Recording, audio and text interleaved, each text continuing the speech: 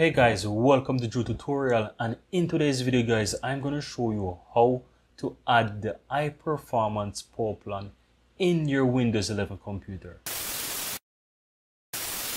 So all you have to do guys, just simply click on the Windows icon on your taskbar and start typing choose a power plan, right? Now once you see this here, just go ahead and click on it. Then on the left hand side you will see create a power plan. If you go ahead and click on create a power plan, then you will be able to create your own power plan. So here you want to simply type high performance.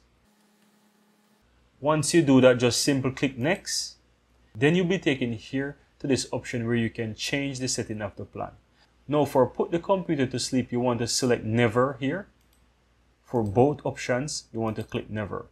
Then you simply want to go ahead and click create. Now once you do that, you will now have the high performance power plan available in your computer. Now guys, I really hope that you found some value within this video, and if you do, go ahead and give this video a thumbs up, and if you're new to the channel, feel free to subscribe to see much more video coming out every single week just like this one.